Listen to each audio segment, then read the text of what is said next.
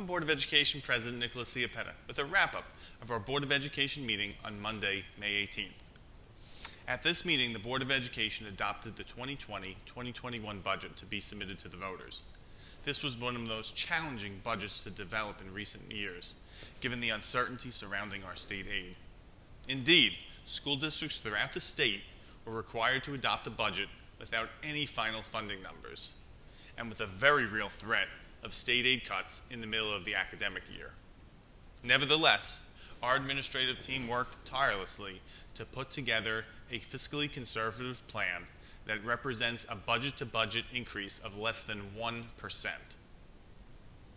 Voting this year will take place entirely by absentee ballot to be mailed to every qualified voter in the school district.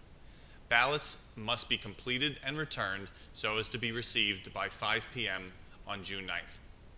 In other news, the Board of Education approved funding for thousands of additional Chromebooks, ensuring that every student in our district will have a personal Chromebook available to them by the beginning of the new school year.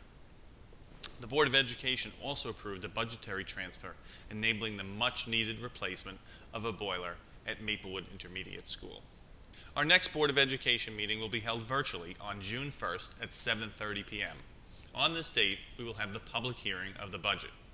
If you wish to make a comment or ask a question about the budget, you may do so by emailing boe@shufsd.org.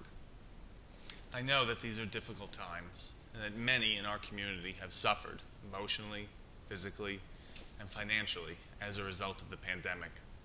Our thoughts and prayers go out to you, especially those of you who have lost loved ones to this terrible virus.